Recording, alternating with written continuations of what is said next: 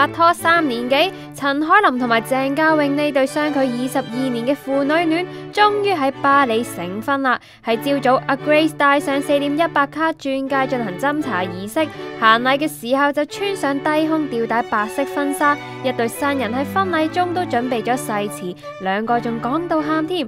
嘉穎向阿 Grace 承諾會照顧佢一生一世。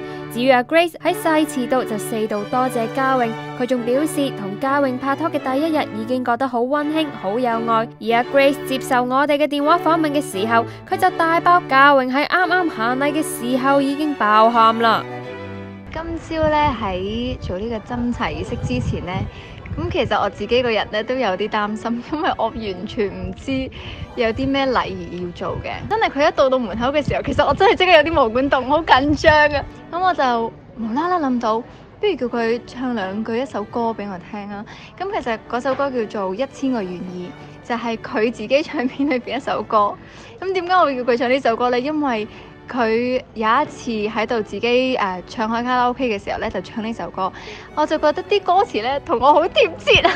咁真係去到教堂前邊，我聽到個音樂起，深呼吸，同我爹哋一齊翹住佢嘅手一齊行入嚟。咁跟住我去行到最尾嘅時候，其實我已經忍住唔想喊，但我一望住嘉穎嘅時候，佢已經係流咗一滴眼淚。